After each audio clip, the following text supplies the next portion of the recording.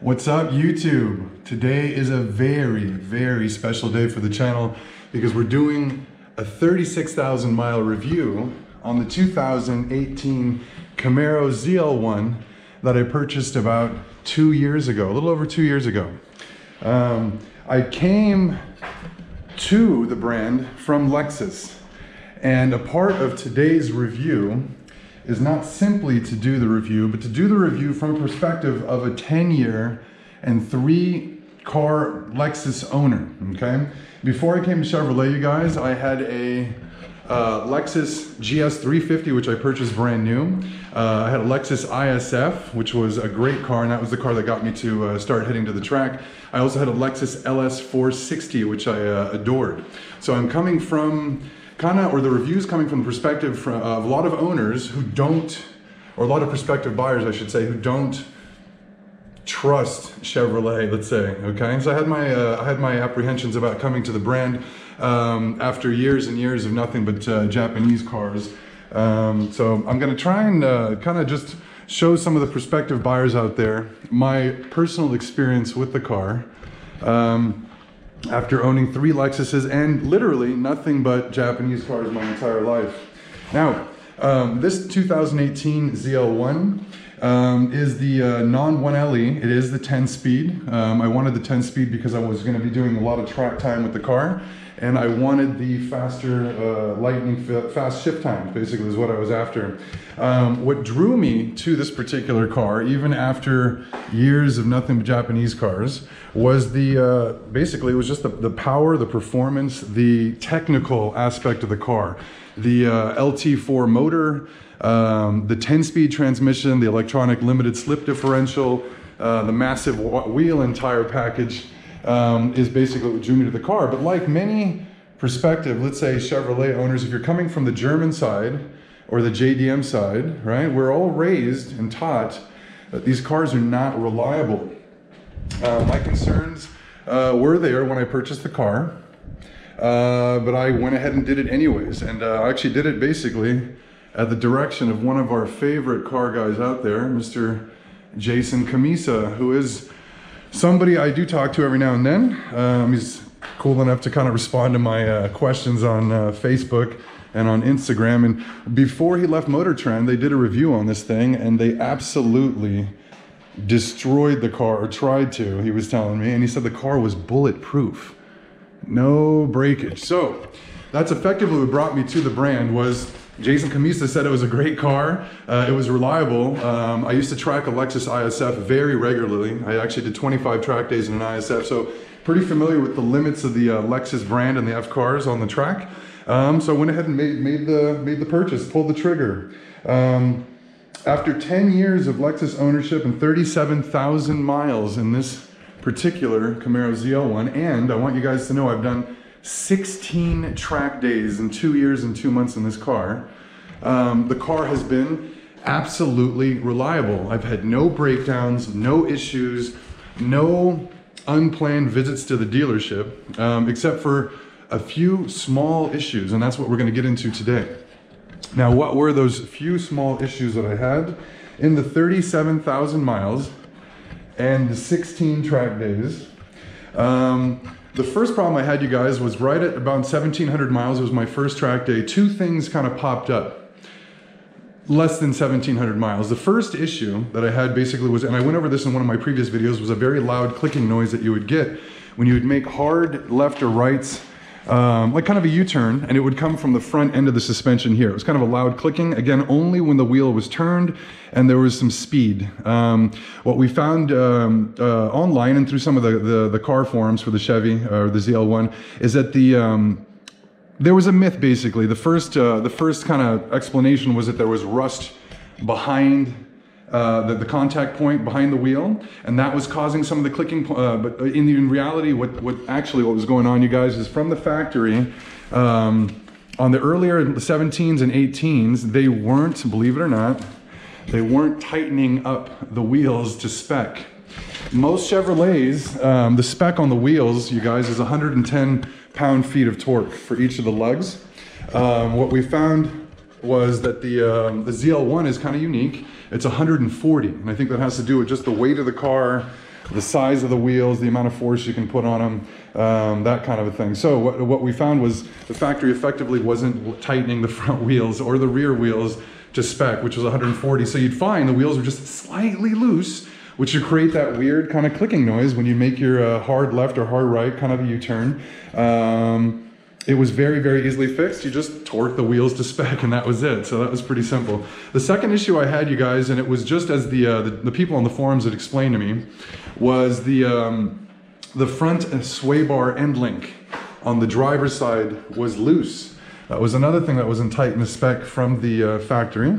Now that loose front end sway bar end link would create just a weird kind of a dull knocking noise from the front of the suspension if you go over sway bars, or if you're on the track and you're going over a rumble strip, you'd hear just a slight knock.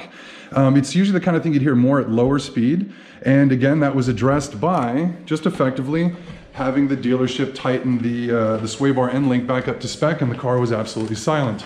Or for most it would be that way. Now with me, because I ended up discovering the issue on the track, which effectively is going to put force on the end links themselves, I kind of bent the opening of the end link itself open while it was loose. So even when they torqued it to spec, it was still needing to have the actual part itself replaced. So that was a 2-visit kind of issue that I had with the car, which was relatively minor.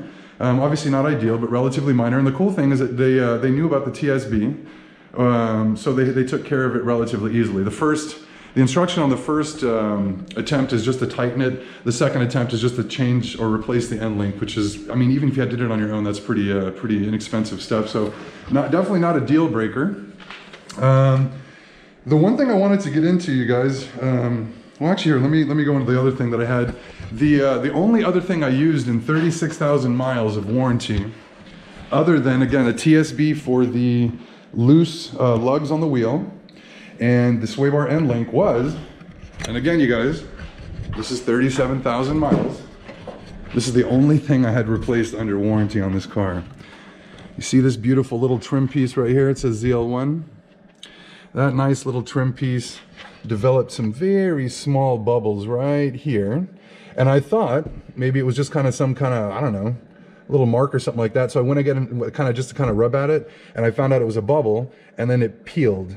So this piece of plastic is the only thing that has been replaced on this car under warranty in 36,000 miles. The other thing, now that we're on the inside, I'm just going to show you guys, just for reference, you guys, I'm a very big guy. Anybody who's met me in person knows I am larger than your average bear, let's put it that way. I'm about 6'5", 285, 290 pounds, larger driver. Now, a lot of the wear items, let's say on the interior on this car, because it's so low and the railing here is so wide, or the side section is kind of a side piece here that's going to make it a little bit harder for the, let's say, shorter people to get in and out. You'd think that this would get stepped up on a lot, and it hasn't. It's still pretty good, but again, I'm taller. So this is one thing you'd have to watch out for, but I want to show people that it hasn't been beaten up, even with all the track time. Now, the thing that really impresses me, again, considering my size and my weight, is look at the way the bolsters have held up. There's no wear on these, you guys. In 36,000 miles, I'm always, putting my hand here to get in and out. The chair's not loose. There's no wear, even on the inside. So, I mean, again, the contact points, the materials have gotten a lot better. The design is a lot better. I've looked at. The only thing that I would complain about on the inside, to be totally objective, and I'll show you guys this, is just, and again, this is coming from Lexus. It's not the fit and finish. The fit and finish is great. Everything's very nice. It's the materials at the top of the plastic, or top of the dash, the plastic, excuse me, you guys. It's just a little bit on the cheaper end. Again, it's a harder plastic. It doesn't rattle, it doesn't squeak, it doesn't make noise, even through the summers in Arizona. And then, we get the winters now, which will, bring the temperatures in the summer from 120 down to, I don't know, 40, 39, 42 a lot in the winter. No squeaking, no rattles, nothing. Alcantara steering wheels held up really, really well. I do have a special cleaner to clean that, and I'll show you guys what that cleaner is. But again, fit and finish, everything looks really, really nice in here. Everything's held up really, really well. I don't have wear marks on the wheel. There's nothing scratched, nothing coming off or peeling, which was an issue in some of the earlier Lexus IS ISFs basically that I had, one of the ones that I had basically, second generation IS is plagued with interior issues. So that was one thing I was kind of pleased to see in 2 years of ownership, no issues or wear on the interior. Now I did take some notes, you guys, because I want to make sure I'm very thorough for you guys here, so I want to take a look really quick. Now, yeah, I would say the #1 problem I've had with my Camaro experience, and this is for anybody out there considering buying the car, whether you're on the German side, Japanese side, you're on the domestic side. And to be honest, it's something I think people should be warned about, you guys. It's not the cars. The cars are actually amazing and they're filled with tech. What I found is that the dealership service experience is a disaster. It's a disaster. There's no attention to detail. You have so many different technicians dealing with the same car whenever there's service that need to be required, that there's usually bound to be some kind of miscommunication or error. They also have techs that are paid a lot less, so the techs make their money on volume, so they tend to speed through things a lot. And I did want to get through that, you guys, because again, the only things I've had with the 2 TSBs and that plastic trim piece that took me to the dealer, you know, for repair or something actually wrong with the car. The other, and I don't want to say a dozen visits, but a lot of visits basically were from basically just dealership error, and I want to go through those too right now, you guys.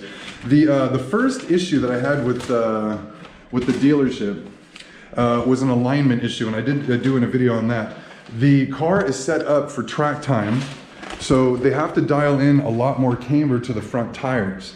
Not as easy to see from the front, or when the wheels are turned a little bit, but they give you 2 degrees of front camber as opposed to 1, and in the rear it goes to 1.6 instead of 1, so it gets a little bit, you just get a little bit more camber. Now, the issue is the techs at the dealership won't communicate with the service advisors, so I would bring the car in for track alignment and then tell them that I wanted 2 degrees of front camber, or camber I should say, and the technician would actually tell the service advisor, I put it into street because that'll wear out too quick.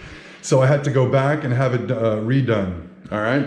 Now imagine having your alignment done, then you go back for a quick oil change before your track day, and the oil thing is something I'm gonna touch on here in a second. And then they take a look at your alignment, they see that it's in track alignment, they go, oh my God, the guy needs an alignment, his alignment specs are way out for street alignment. They end up doing another alignment, so they take it out of track. That led to kind of a little bit of an issue because I ended up at Las Vegas Motor Speedway trying to run a time trial, which I did come in first place, which I was super excited about, but the car was understeering like a pig. It was insane. So again, you have to watch the dealership service, you guys. They're not always as thorough as we would like. Other kind of fiascos at the dealership, because I do want to get into this. For convenience, I've been lucky enough to be able to kind of just take care of everything at the dealership, including service and tires. A lot of times I buy my own tires and bring them in from tire racks. You kind of save some money, and it's just a one-stop kind of thing. Just everything's done at the same place. When they replaced my tires, they scratched my wheels. So again, you might want to consider just leaving the stuff at Discount Tire. I think they do a little bit kind of just more reliable work. You can always request that they torque the wheels by hand. As you can see here, I have a second set. These are actually the original set of wheels that came with the car. I purchased another set for track time from a very cool individual, believe it or not, who was building a twin turbo ZL1, for God's sakes. Very cool guy here in Phoenix. So again, you need to watch the service techs, you guys. You might notice you have some issues with the car at the dealership. I have considered either, or I've wanted to tell people viewing, you might want to either consider, if you know of a really good, reliable Chevy dealership, you know what I mean, or you're tight with them, that kind of thing, you know the work is good, go with them. Or the other option is, if you start experiencing what I've experienced, just take the car to Cadillac. The Cadillac dealership kind of platform, or the way they set things up, it's a lot more like Lexus. They have kind of higher end certified techs. They don't rush, they get paid a little bit more, and you have one tech doing all the work on the car, whether it's coming in for, you know, brakes, tires, you know, something's wrong with the cooling. It's the same guy doing everything. The same guy who will, you know, replace your brake pads is the same guy who's gonna put the car on the alignment rack and put tires on the wheels for you. So again, just a little bit more attention to detail. One guy is responsible for all the work, and the quality of the work usually comes out a little bit better because they're not rushing. Let me see here. Yeah, the other thing that you want to have done if you're gonna be tracking a ZL1 is you're gonna want to switch the car from the .3 fluid that comes with the car from Chevy. You're gonna want to go ahead and switch it up to the .4. Now that was another issue that I had with the dealership, was I had my fluid swapped out from .3 to .4, and it took them, I'm not joking you guys, 6 visits to get the fluid in the right way. They weren't reading what we call the, from the Lexus side, the text stream in the computer, like basically the exact instructions on how to perform the job. So they were only bleeding half the valves, which was kind of embarrassing. The last and final embarrassing thing that occurred at the dealership, again, none of this is from Chevy or the car, the way it's designed. This is all issue with the service quality. The last disaster was well, before I went to Sonoma Raceway, and I have been around with the car, you guys, a little bit. I've been to quite a few of the California tracks. I'm gonna shut the door here because the wind's kicking out. I don't want my pictures to come down. Before I took the car to Sonoma Raceway, I had the transmission service because the Chevy information on the car will usually dictate that you want to have the car serviced for the transmission right around 30,000 miles or 15 hours of track time. Unfortunately, when I took the car in, they overfilled the transmission, or quote unquote, the service tech topped it off. Now, when the car, when the transmission's overfilled, the fluid, when it's too much in the, or it's too high in the fluid level's too high, excuse me, in the transmission, the fluid is not allowed to aerate, so it can't cool down. So while I'm racing along at Sonoma, I get about maybe 5 laps in and a good battle with the Corvette Z06. You guys can check out the videos on the channel. The transmission literally overheated. I got the little signal on the dash that the transmission overheated, basically said idle engine.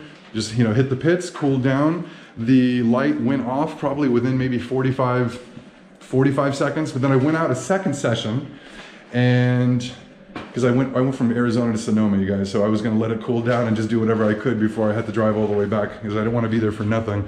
But I did end up running the second session. The transmission did overheat, but what was unique was the second session, it cooled down. Like seriously, you guys, it was the same exit. I kind of pulled over in the same spot. It probably, the light went off in 15 seconds. So it was almost like, and I did notice that in some of the video that the fluid was coming out and burning off on the exhaust. You could see some of the smoke because I do mount a GoPro on the back of the car. So you can literally see some of the stuff coming out and burning off on the exhaust. So it's almost like the transmission itself is designed to have vents on the sides would allow the transmission fluid, if it's overfilled, to kind of leak out, but it's still I took it back in after Sonoma. They ended up topping it off the right way, and I didn't have an issue because I ran the car right after that at Apex Motor Club in Arizona, one of the new tracks here, and it was absolutely fine. So again, a lot of it, you guys, you need to make sure that you're having your car serviced the right way. You might want to ask to have a foreman take care of the car, have it done at Cadillac, do it yourself kind of a thing if you can. That's the important thing. That's really the important main kind of one of the main messages I want to send in this video. Now, the other thing I was going to mention for anybody out there who's thinking about buying a ZL1 and you're going to be doing some track time, and I personally don't see why anybody would drive a car like this and not do track time personally. I tell people it's like being Superman and refusing to use your powers. It makes no sense. But yeah, gmparts.com, I wanted to give you guys a heads up, is a great resource for pads and rotors. I can literally get you guys the pads and rotors on this car for about 40 to 50%, maybe 45% of what they would cost me at the dealership. So, and the brakes and rotors on this car, they're massive, you guys. There's no messing around with these. These are basically some of the largest, other than the Ford GT500, some of the largest steel rotors that you're gonna get. It is a Brembo package, so we're not messing around with the cheap stuff.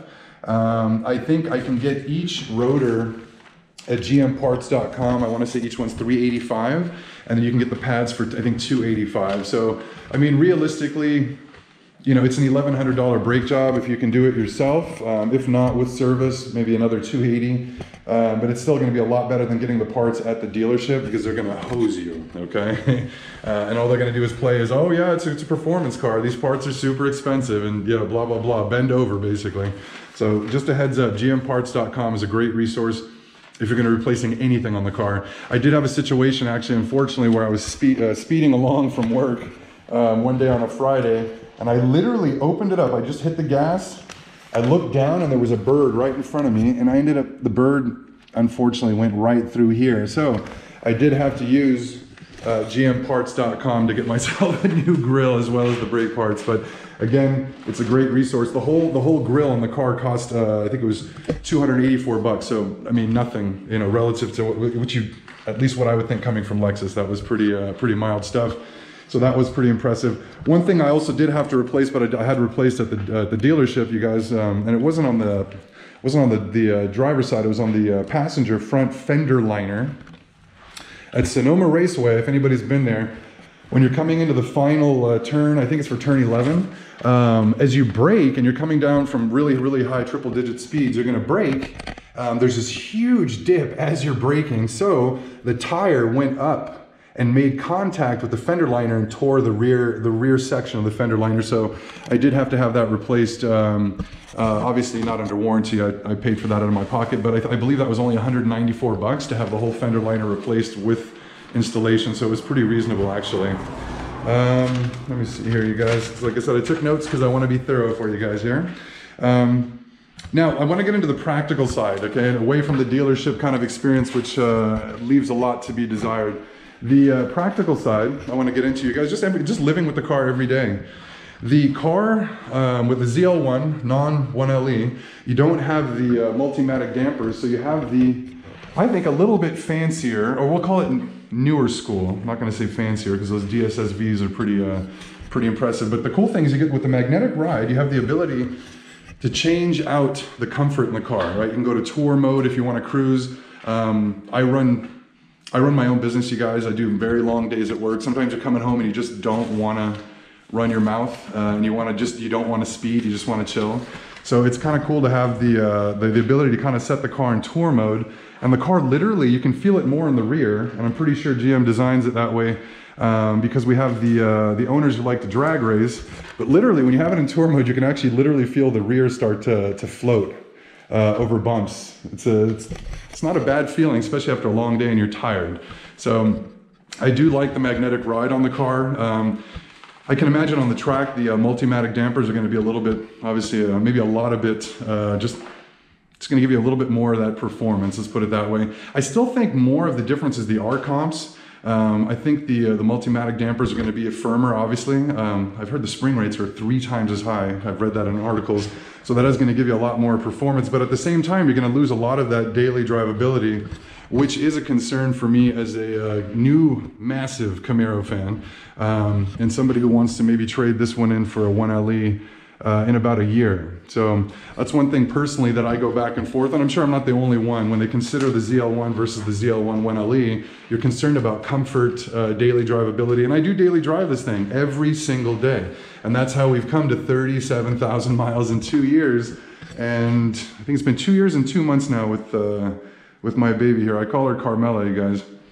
So again, I mean, for every owner, any prospective buyer out there, the main thing is just kind of, are we willing to compromise, you know, track performance for daily drivability, or are we willing to compromise the daily drivability for track performance, which is what you're going to get with the 1LE. And again, to each his own. Just depends on how you're going to use the car. Personally, for me now, after 2 years of and 16 track days, I think I'm ready to kind of step up. My only issues with the car on the track, you guys, is at the limit. And again, you have to realize that this car is designed for it's a total package, right? They want it to be daily drivable. It's a drag racing car. It's a road course car. So again, because it has to kind of be, I don't want to say the jack of all trades, kind of. They set up the magnetic ride to be, again, slightly compromised, right? So you have the comfort, but at the same time, when you get the car on the track and you're really pushing, and remember, you guys, I've done 16 track days with the car, so I'm more than comfortable with the car at the limit. The car starts to understeer in the super tight turns, even with the track alignment. The car tends to oversteer after about 5-6 laps because the tires themselves get greasy. The tires, like I said, like everybody always says, are the only thing really making contact with the road, right? So we're limited by the tire temperature range that the tires are going to run. Now, with the Goodyear Eagle F1 Supercar 3s, which are the ones that you get the 20-inch size on the ZL1, it's not an R-comp tire, it's an extreme performance tire. So again, it's still one notch below an R-comp, but one notch over your standard summer tire. So it's going to handle heat really, really well, because effectively it's a street tire for the track, but it's not a track tire for the street like you'd have with the ZL1 1LE, which would come with the R-comps, or the F1 Eagle Supercar 3Rs. Sorry about that long name, you guys. But those are obviously going to operate at a much higher temperature range, which is also an issue on the street, because you don't have the temperatures a lot of times for the tire to give you the kind of grip that you want. And that's why every now and then, it's unfortunate, but you'll see one of these ZL1 1LEs. I saw one literally yesterday on Instagram, you guys, and I think it had 40 miles and it was totaled. Because basically somebody's going out with their brand new car, they want to celebrate, they get on it, and they ended up wrecking the car basically because the tires are operating way below their intended temperature range. So you have to realize that if you're going to buy a car like this is a driver's car. It's not the kind of car you want to give to your little brother, let your sister drive all the time. This is a car for people who know how to drive, who know how to respect the power, and realize too that there's a lot of physics involved when you're operating a car at this level. You cannot just bang on the thing when it's wet, or when the thing's when it's real cold outside, that kind of a thing. You need to respect the power and the way it puts its power down. Now at the same time, it does have an advanced traction control system, stability control, so it does allow you to kind of get on it and manage some of the traction, but it's not to say that you can't make a stupid mistake and wreck the car. This is a true driver's car. So again, you have to respect the power. That's the one of the main messages, excuse me, of the video as well, you guys. You have to drive this kind of a car. I do think that the ZL1, the non-1LE 10-speed, would meet the needs of probably 95% of the people looking for the car. And like I said, it's with the magnetic ride, you have the daily drivability. It's still one hell of a performance machine, you guys. In the 2 years I've run the car on the track, I've been in first place in I think 3 time trial races. One of the time trial competitions was actually at Auto Club, and we had a Ferrari 458 GT3 Challenge Series race car, and I took that car down, passed it and beat its lap time on 20-inch street tires.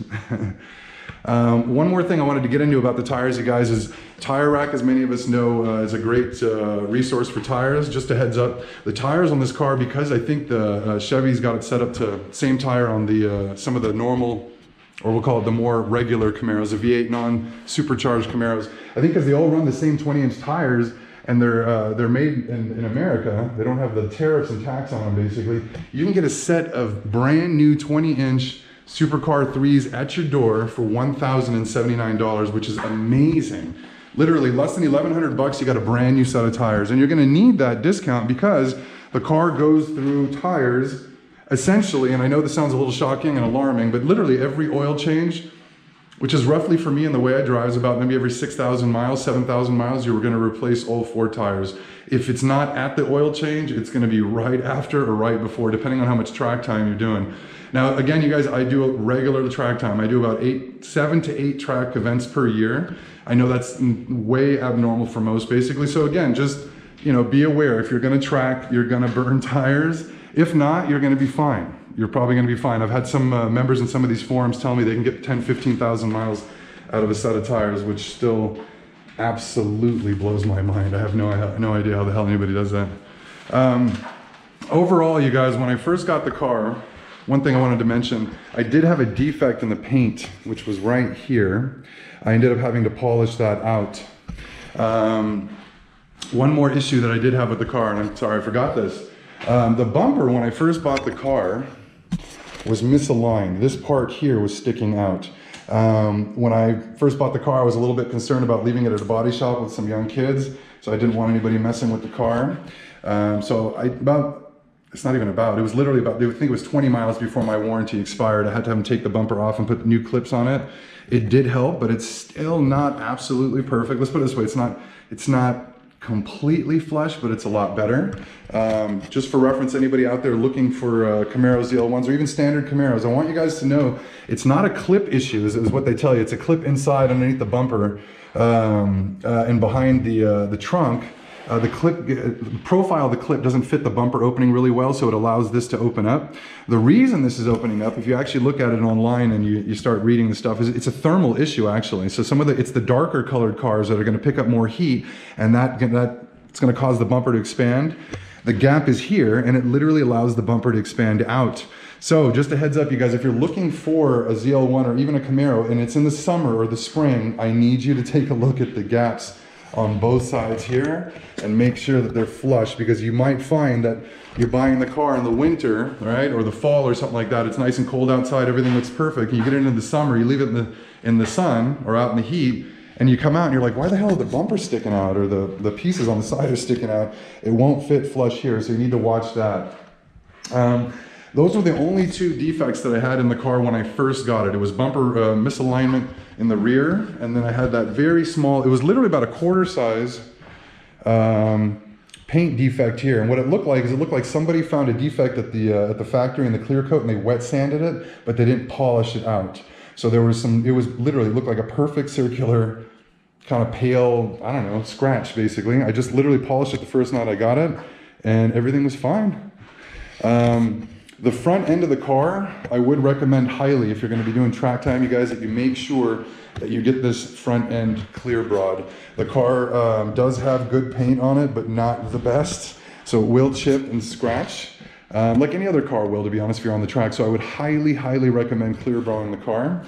If you can see here, it's kind of hard to see, but there's you get the line here. When you don't clear bra the car all over let's say you do the full wrap, which a lot of people might think about doing until they find that the price of the wrap is $3 grand. I'm going to show you guys something really quick here. If you weren't going to do the whole wrap on the car, one section of the car that I would highly recommend that you have covered, or you can always order Track Armor online. And Track Armor is basically, it's like it's kind of removable clear bra. You want to make sure that you clear bra this part. Now from the factory, I had this on it. I didn't add this when I had the actually, you know what? I did have this installed when I had the clear bra done. So yeah, you want to have this. This is a minimum, okay? The second thing I'd recommend is absolutely, if there's any way they could do this fender, you're going to want to do it, because you get little spots like this, and those are annoying. Not ideal. Not a big deal. It's nothing that you can't fix with a little Dr. Color chip. But again, always ideal if you can. Now the only issue with the clear bra, you guys, it does get pretty expensive pretty fast. It's kind of annoying. You get a brand new car and you just put a down payment on it and all that stuff, and now they want you to, they want you to drop $3 grand on it for a clear bra, and then they're always, of course, encouraging you to go ahead and do the ceramic coating as well. It's like by the time you walk out, it's like $4 grand or something like that, or $3,500 to get the car totally wrapped. And again, that's after you just did your down payment and all the other stuff on the car. So again, if you're going to do it minimum, you want to make sure you have the front done.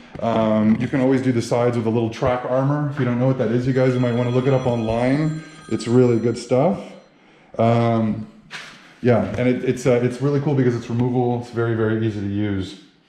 Now, the final issue or final thing I wanted to leave you guys with is that the car, the Camaros always have, when you look at JD Power and Associates, which kind of bothers me, they're always indicating that the Camaro is the least reliable Chevrolet product.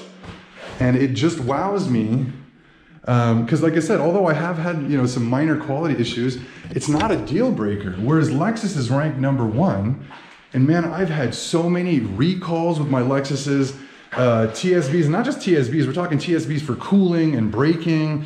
My Lexus ISF had an engine cooling issue, like where the valley plate on the inside of the motor was leaking coolant out of the motor. And that was $2,300. I got lucky that I had the warranty, but that's kind of frustrating.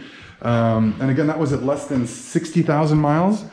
This car has been completely reliable. Like I said, other than the 2 TSBs and the issue with the plastic piece, upon delivery, I would recommend, if you're going to get one, even if it's used, just go over the car with a flashlight. I know it sounds silly, but you definitely want to go over it just to make sure that the car is in good shape. The one thing you might want to also watch for, like I said, is make sure that your bumpers are flush, you guys, because that is kind of annoying. And body work is not something that's always easy to take care of, even though it is simple just popping off the bumper, but it's there for a week and you're always wondering what the hell they're doing with your car, right?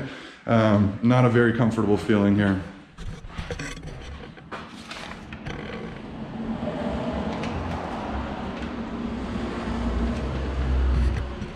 Now the verdict, you guys, after this long review, and I'm sorry it is a little bit longer, but like I said, I wanted to go a little bit more in depth.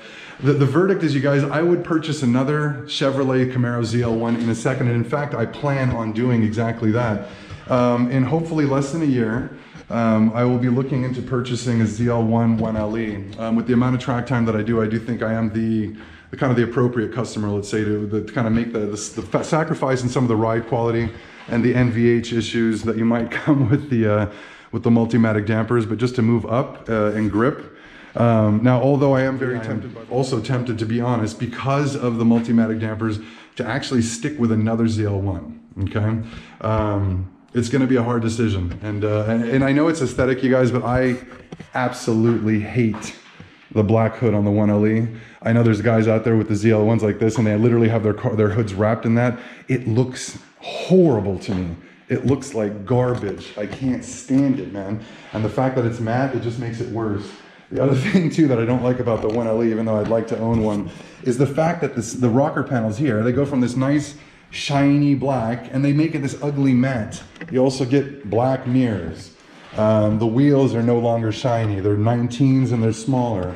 So again, you're going to trade some of the aesthetics for performance, basically. Here, I just don't know why they couldn't do it and done a nicer looking wheel than they did on the 1LE.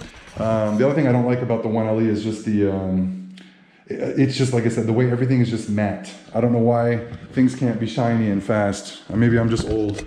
That's probably what it is. Yeah, I do plan on switching up to the 1LE. I want the added, grip on the track. I think that'll kind of address some of the understeer issues that I've had, and also allow me to dial in the extra alignment, because with the Multimatic setup and the setup on the 1LE, you can add, instead of I think up to 2.2 or I want to say 2.2 or 2.1 degrees of negative camber in the front, you can go up to 3.7, which is insane. I believe Chevrolet recommends 3.2. You're obviously going to wear your tires out pretty quickly, but I mean, I can only imagine the kind of front end grip you're going to have between that R-Comp tire and those, and also the larger tires, lighter wheels, and then all that extra camber. I mean, that's going to be an amazing feeling, I think. So kind of you're gonna have to trade up some of the aesthetic beauty on the car, I think, for the extra performance. What I plan to do with my personal 1LE, if I do end up picking up one next year, is I'm gonna have them immediately take that shit off. Oh God, I can't stand that black wrap. It's horrible. And then the other thing too is you want to immediately just have them do the track alignment. With the track alignment, which is kind of cool, you guys, which you'll notice, let me come on this side so I have better lighting. With the track alignment, the nicer thing too is it actually makes the car look a little bit lower. The front of the tire tips in, it just makes the car look slightly lower. The handling is better, and it doesn't wear the front tires out as quickly as I think a lot of people might think. It's really toe that wears them out if they're in the wrong setup. It's not the camber as much, or camber I should say.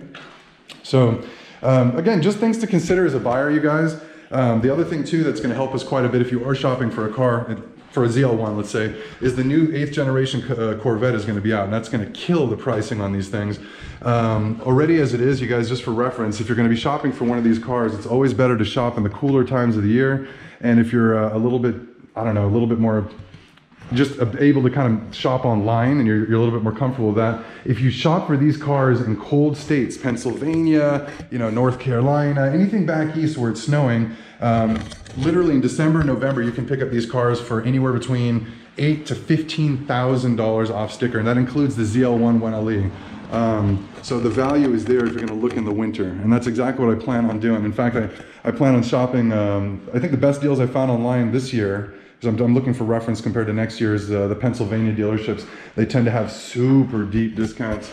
But like I said, you guys, after 10 years of Lexus and 2 years of Chevy, I am so all about the Chevy, just performance, the reliability, the power. Like I said, the car hasn't been free from issues, but I'm going to leave you with one last thing. It's an old expression, and it's almost become a meme nowadays. The expression basically is you can have performance, reliability, or build quality, right?